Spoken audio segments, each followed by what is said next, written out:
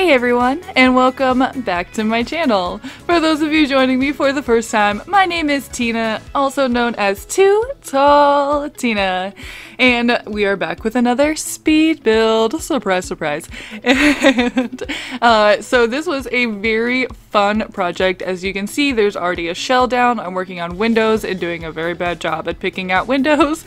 But so this was a collaboration that started on Twitter. Listen, I know that I like hype up the Twitter community so much. I'm gonna do it again, okay? This is what's about to happen again.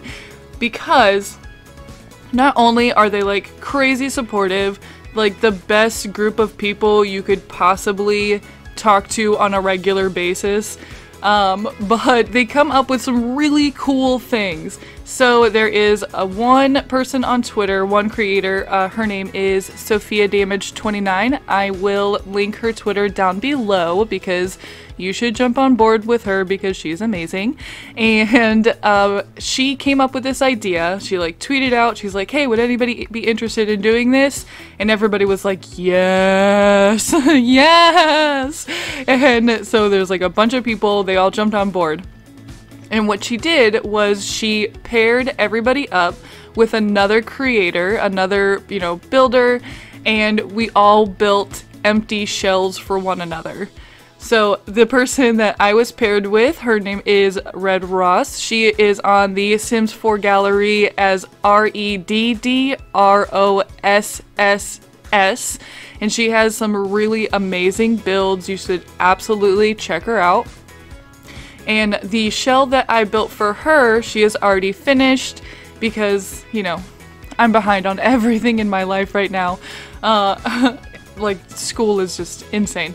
But so she's already finished hers. She turned the shell that I made for her into a library. And I'm like, do these people know me in real life or something? Do they just like know that I'm obsessed with books and all things reading and I always want to be reading?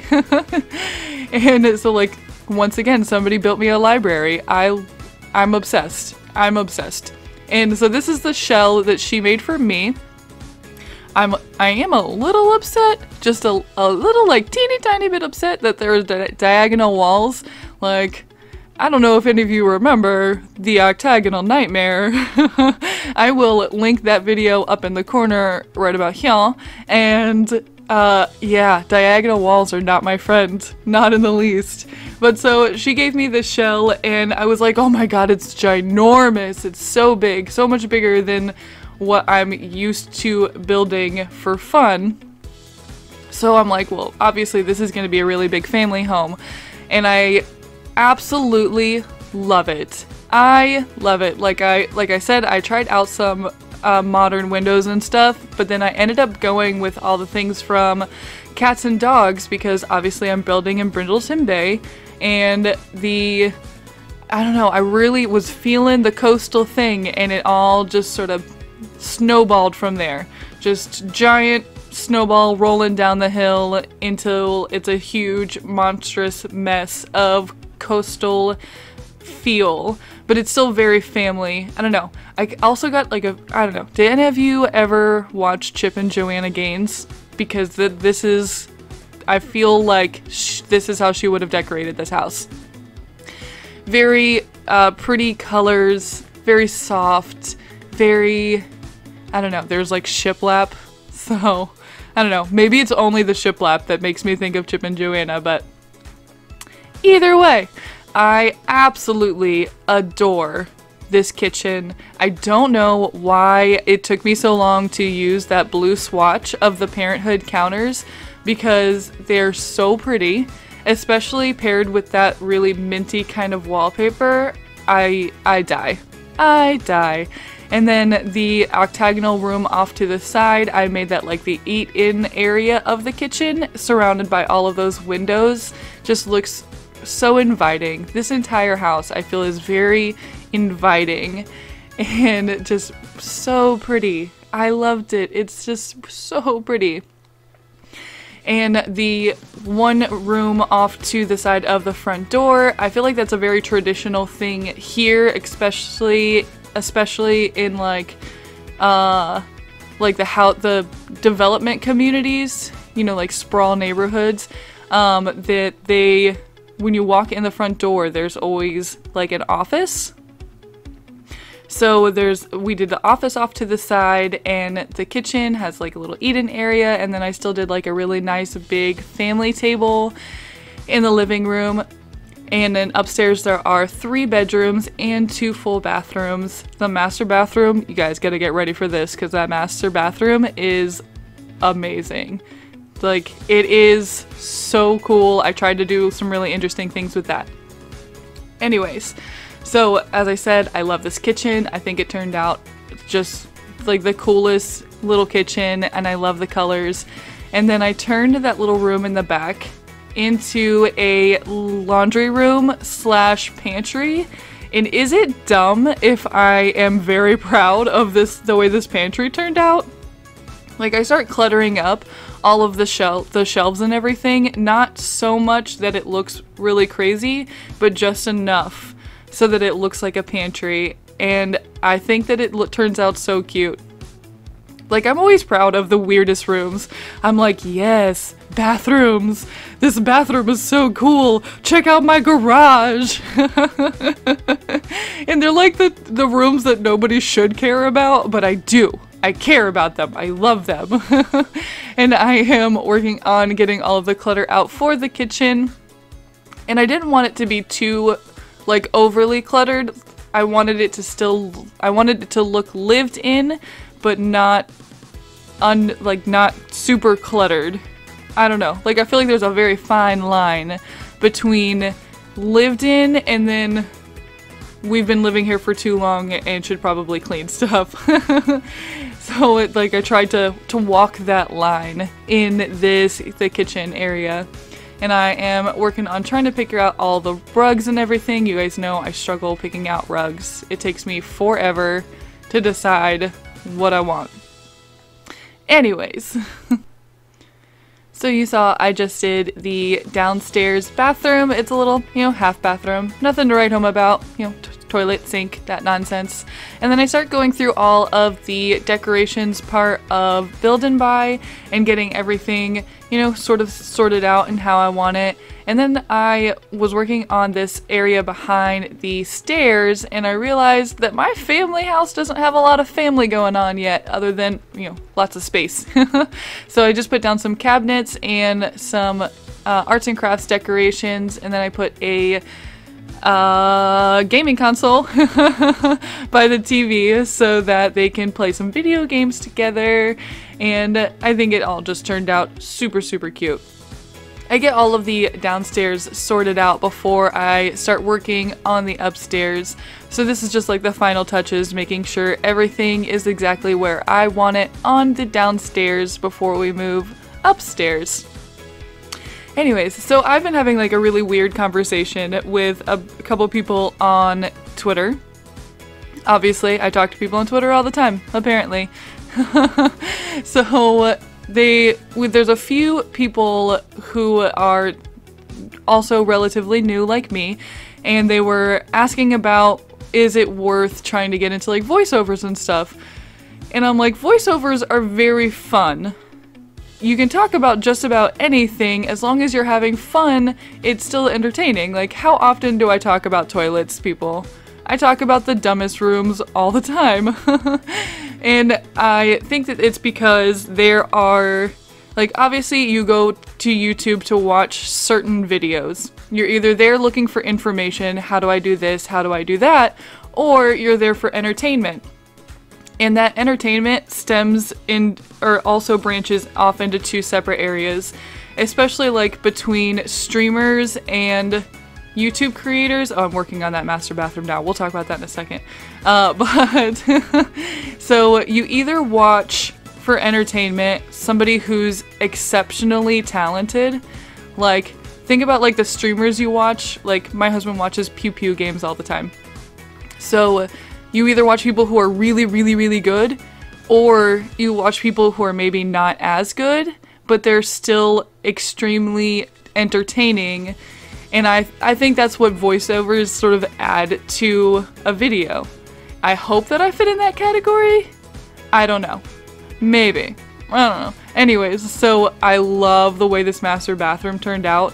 I like divided off the room with the divider from city living, and then like made the area behind it sort of like the wet room where there's the shower from university, and then a big soaker tub from cats and dogs.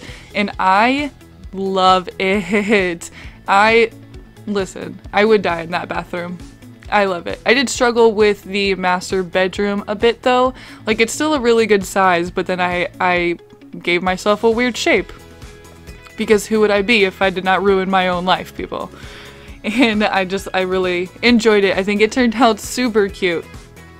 But anyways, yeah, so like that's my theory on watching videos for entertainment or watching streamers for entertainment. You're either watching them because they're gonna do like some really cool things, like really awesome like trick shots or whatever, or you're watching them because they're fun to listen to and you want to join in the conversation.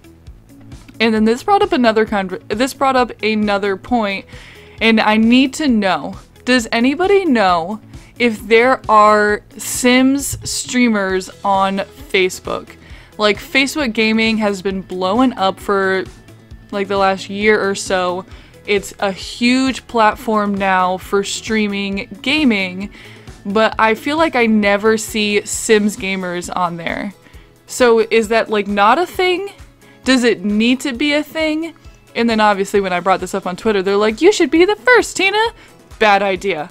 Bad idea. Like, this is what I sound like edited. Could you imagine what I sound like not edited?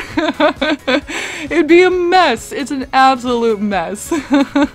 Anyway, so I'm working on getting all of the decorations down in the master bedroom. And I tried to be better about going like room by room instead of jumping around between all of them. And I really like the way that I did the shelving and then the pictures sitting on top of the shelves. I think that turned out super cute. And I put down a little chair and a lamp as if they, they sit there and they get ready in the day. And gave them some closet items, so the dresser and the shelves with the hanging clothes. I just think it turned out super cute, and then decided that I was also going to give them some of those kids decorations that the kids can make on the activity table. And it just adds to that little hominess. I think it's adorable. I love it. And I like find random items and I've got to go put them down. And anyways, so I am going to start working on the other rooms now, and I fit in 3 more beds. So this house has enough room for 5. You can have a set of parents and then 3 children. I made one of them a toddler's bed, and then a twin size bed and a double bed.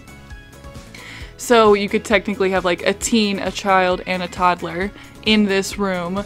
But I made all of them, like, they're not necessarily neutral colors because it's, blues and greens, but they're still soft enough where I feel like any gender could be in these bedrooms.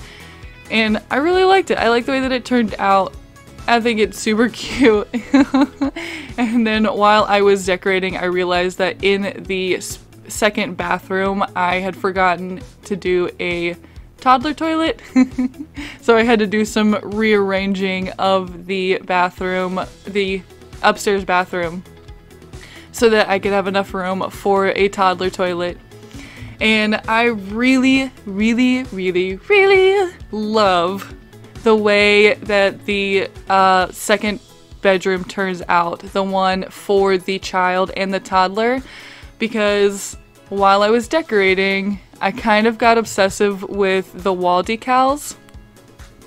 And it's like a really simple decor piece where it's just, they have trees and then they have moons and clouds, but I really love the way that it turned out. So like, I'm setting everything down and making sure that they have everything that they need in the bedroom.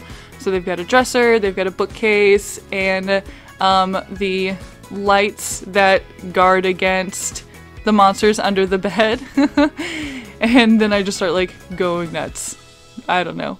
I really love the teenager's room as well, where I put the bed in one corner and I gave them their own desk.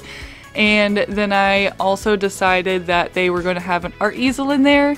So this whole house has plenty of skill building things. So if you were to play in this house, you know, there's an easel, there's the chess table.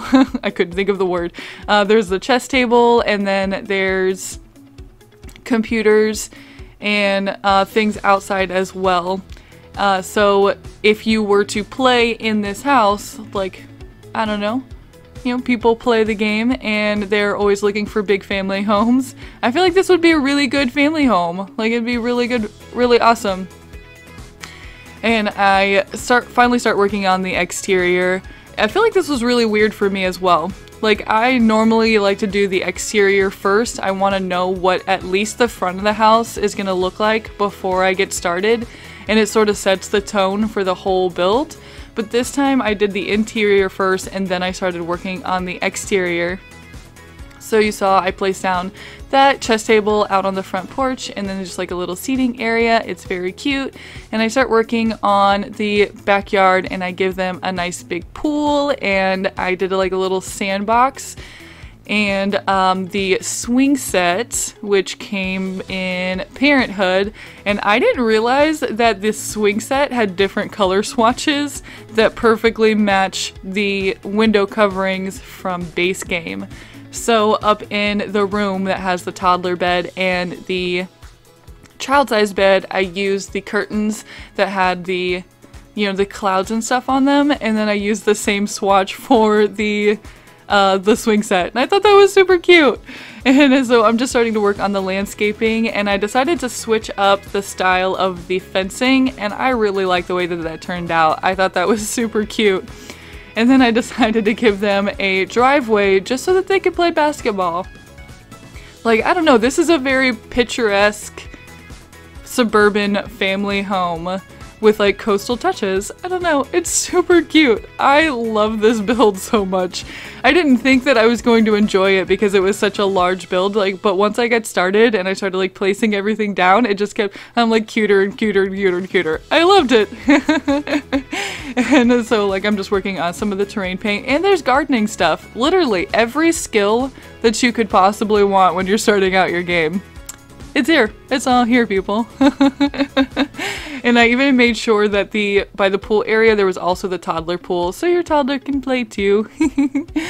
Anyways, so I'm getting all of the landscaping down, and I didn't like overly landscape, like just some hedges around one side of the house, and then a couple shrubs and trees that match the world behind, or the area behind the lot, so that it sort of all blends in together. And I think that it all turned out really cute. And yeah, we're just about there. So these are the things that I want to say to you. First of all, I hope you have a wonderful day. Like the best day ever. 1 out of a billion. The score is obviously a billion because it's the best day ever. And as always, if you are not having the best day, you can always come find me on Twitter, hit me up, and I will try to turn your day around because I love you and I want you to have an amazing day. So if you have liked this video, don't forget to give me a big thumbs up to let me know that you liked it. And as always, you can subscribe. I try to put out content on a fairly regular basis. It's like once a week now that class is back in session. But still, you know, once a week, I want to jump on here, give you something awesome to look at, and tell you to have an amazing day. So if you'd like to subscribe, that's a thing. You could do that. But anyways, so we are just a few moments away from the screenshots, so have a great day. Give me a thumbs up if you like this video. Comment down below if there's anything that I forgot or anything that you'd like to say. I love feedback and criticism, though I thrive. I thrive. And I want you to have a wonderful day. Just the best day. I will see you all later. Bye!